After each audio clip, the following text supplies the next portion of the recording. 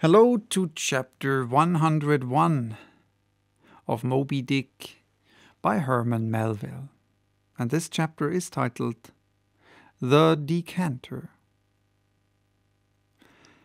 Ere the English ship fades from sight, be it set down here that she hailed from London, and was named after the late Samuel Enderby, merchant of that city, the original of the famous whaling house of Enderby and Sons, a house which, in my poor whaleman's opinion, comes not far behind the united royal houses of the Tudors and Bourbons in point of real historical interest. How long prior to the year of our Lord 1775 this great whaling house was in existence, my numerous fish documents do not make plain. But in that year, 1775, it fitted out the first English ships that ever regularly hunted the sperm whale, though for some score of years previous, ever since 1726, our valiant Coffins and Macies of Nantucket and the Vineyard had in large fleets pursued the Leviathan, but only in the North and South Atlantic, not elsewhere. Be it distinctly recorded here that the Nantucketers were the first among mankind to harpoon with civilized steel the great sperm whale, and that for half a century they were the only people of the whole globe who so harpooned him. In 1778, a fine ship, the Amelia, fitted out for the express purpose, and at the sole charge of the vigorous Enderbys, boldly rounded Cape Horn, and was the first among the nations to lower a whaleboat of any sort in the great South Sea. The voyage was a skilful and lucky one, and returning to her berth, with her hold full of the precious sperm, the Amelia's example was soon followed by other ships, English and American, and thus the vast sperm whale grounds of the Pacific were thrown open. But not content with this good deed, the indefatigable house again bestirred itself. Samuel and all his sons, how many their mother only knows, and under their immediate auspices, and partly, I think, at their expense, the British government was induced to send the sloop of war Rattler on whaling voyage and discovery into the South Sea. Commanded by a naval post captain, the Rattler made a rattling voyage of it and did some service. How much does not appear. But this is not all. In 1819, the same house fitted out a discovery whale ship of their own to go on a tasting cruise to the remote waters of Japan. That ship, well called the Siren, made a noble experimental cruise, and it was thus that the great Japanese whaling ground first became generally known. The Siren in this famous voyage was commanded by a Captain Coffin, a Nantucketer. All honor to the Enderbys, therefore, whose house, I think, exists to the present day, though doubtless the original Samuel must long ago have slipped his cable for the great South Sea of the other world. The ship named after him was worthy of the honor, being a very fast sailor and a noble craft every way. I boarded her once at midnight somewhere off the Patagonian coast, and drank good flip down in the forecastle. It was a fine gam we had, and they were all trumps, every soul on board, a short life to them, and a jolly death. And that fine gam I had long, very long after old Ahab touched her planks with his ivory heel. It minds me of the noble, solid Saxon hospitality of that ship, and may my parson forget me, and the devil remember me, if I ever lose sight of it. Flip? Did I say we had flip? Yes. And we flipped it at the rate of 10 gallons the hour, and when the squall came, for it's squally off there by Patagonia, and all hands, visitor and all, were called to reef topsails. We were so top-heavy that we had to swing each other aloft in bowliness, and we ignorantly furled the skirts out of our jackets into the sails, so that we hung there, reefed, fast in the howling gale, a warning example to all drunken tars. However, the masts did not go overboard, and by we scrambled down so sober that we had to pass the flip again, though the savage salt spray bursting down the forecastle scuttle rather too much diluted and pickled it for my taste. The beef was fine, though, but with body in it. They said it was bull beef, others that it was dromedary beef, but I do not know for certain how that was. They had dumplings too, small but substantial, symmetrically globular and indestructible dumplings. I fancied that you could feel them and roll them about in you after they were swallowed.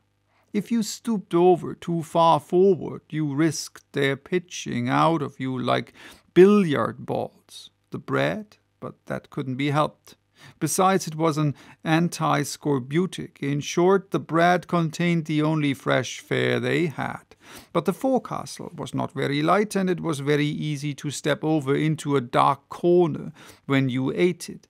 But all in all, taking her from truck to helm, considering the dimensions of the cook's boilers, including his own life parchment boilers, fore and aft, I say the Samuel Enderby was a jolly ship, of good fare and plenty, fine flip and strong crack fellows all, and capital from boot heels to hat band. But why was it, think ye, that the Samuel Enderby and some other English whalers I know of, not all though, were such famous hospitable ships that passed round the beef and the bread and the can and the joke, and were not soon weary of eating and drinking and laughing? I will tell you. The abounding good cheer of these English whalers is matter for historical research. Nor have I been at all sparing of historical whale research when it has seemed needed. The English were preceded in the whale fishery by the Hollanders, Zealanders, and Danes, from whom they derived many terms still extant in the fishery, and what is yet more, their fat old fashions touching plenty to eat and drink. For, as a general thing, the English merchant ship scrimps her crew, but not so the English whaler. Hence, in the English, this thing of whaling good cheer is not normal and natural, but incidental and particular, and therefore must have some special origin, which is here pointed out and will be still further elucidated.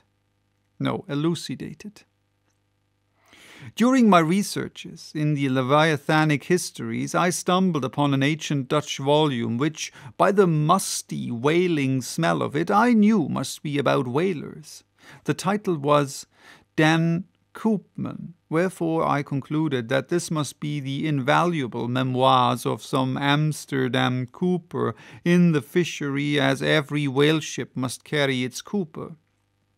I was reinforced in this opinion by seeing that it was the production of one Fitzswackhammer, but my friend Dr. Snodhead, a very learned man, professor of Low Dutch and High German in the College of Santa Claus and St. Potts, to whom I handed the work for translation, giving him a box of sperm candles for his trouble, this same Dr. Snodhead, so soon as he spied the book, assured me that Den Koopman did not mean the cooper, but the merchant.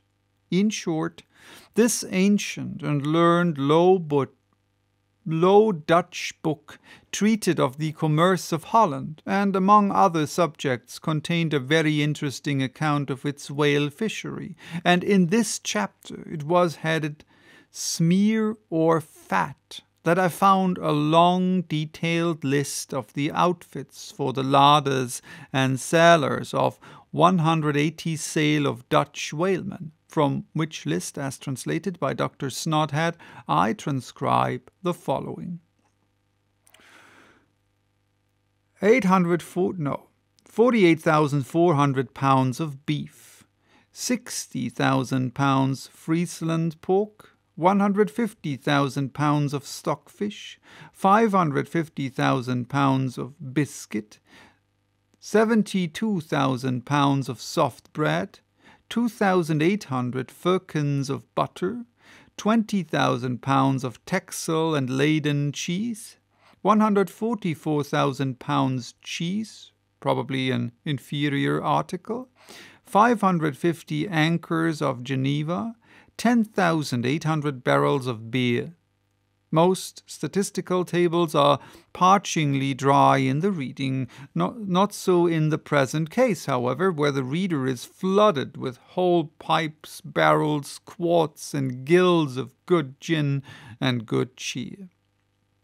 At the time, I devoted 3 days to the studious digesting of all this beer, beef, and bread, during which many profound thoughts were incidentally suggested to me, capable of a transcendental and Platonic application, and furthermore I compiled supplementary tables of my own touching the probable quantity of stockfish, and consumed by every Low Dutch harpooner in that ancient Greenland and Spitzbergen whale fishery. In the first place, the amount of butter and Texel and Leyden cheese consumed seems amazing. I impute it, though, to their naturally unctuous natures being rendered still more unctuous by the nature of their vocation, and especially by their pursuing their game in those frigid polar seas, on the very coasts of that Eskimo country, where the convivial natives pledge each other in bumpers of train oil.